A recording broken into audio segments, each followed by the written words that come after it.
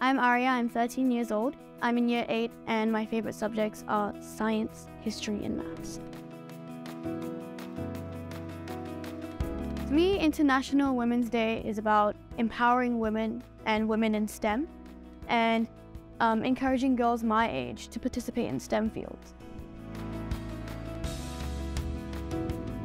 I would have to say my favorite subject is science because I find it very interesting. You can see how the world works, like our ecosystems, especially biology. I find biology extremely interesting because cells, you can see like the mitochondria and the nucleus. It's really interesting to see how the cell works and what it requires and how it makes up everything in our world. My last year's science teacher, I love her very much. She's awesome.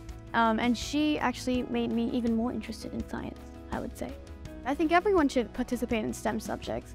We need more people who are really dedicated to STEM so they can make our world a better place.